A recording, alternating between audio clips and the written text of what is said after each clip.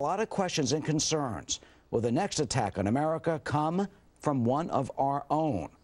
Joining us now is John Batchelor, host of The John Batchelor Show, which can be heard on ABC Radio weeknights at 9 p.m. Monday through Sunday, every single night of the week.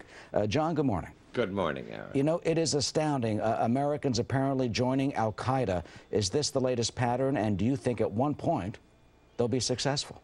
I think this is very serious, very serious. Mohammed Atta, the man that started all of this, the attack on the World Trade Center, was a kook. He ate potatoes. He kept the fork in the refrigerator at night. Nobody regarded him as anything but ineffective. And we see that he recovered his life with an act of violence. So this foolish woman in Pennsylvania who yelled at cats, and this very sad case of a woman who takes her child to Ireland and is now released, all of that looks foolish.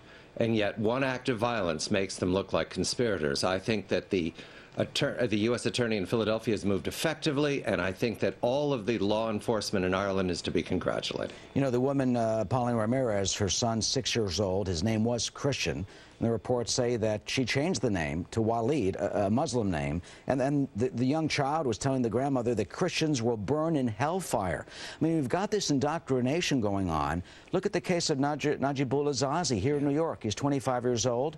He has admitted that he attended an al-Qaeda training camp in Pakistan. He says he went with 2 of his high school friends. How is al-Qaeda apparently recruiting these people on the internet as this seems to grow? Every week we get new names of Americans. This is the social networking al-Qaeda. 10 years ago, you couldn't friend Mohammed Atta. Now you can friend Jihad Jane, or Fatima Rose, she called herself. What we have here are people using the tools that create environments that are conducive to taking them to Pakistan. We had 5 Americans arrested on their way to the camps somewhere in Waziristan.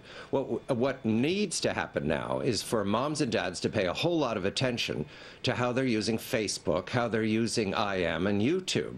Or the other thing to be done is to make sure that everybody understands that once you're caught, your life is wrecked and your mother's life is wrecked. Well, apparently that message isn't getting through yet because we've been getting increased incidences of these. I like what's happening here, Eric. I like the folly of Jihad Jane. I like the folly of these characters who gather in Ireland.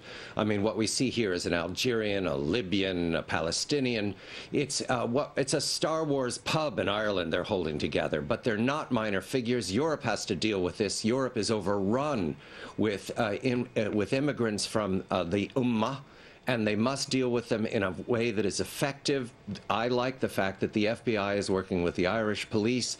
This is a good example of networking. Remember, we talked about the young man in London who was busted about a year and a half ago, and he was involved. Irhad 007, he called himself. That was another example of the internet bringing in violent characters who raise money and create an atmosphere that other people can join in. One act of violence, these people believe, vindicate their lives. It does not. And one final point, Adam Gadon this past week, we have a quote from him. He is the American, the so-called Taliban spokesman. This is what scares me. He talks about small attacks, not a World Trade Center attack.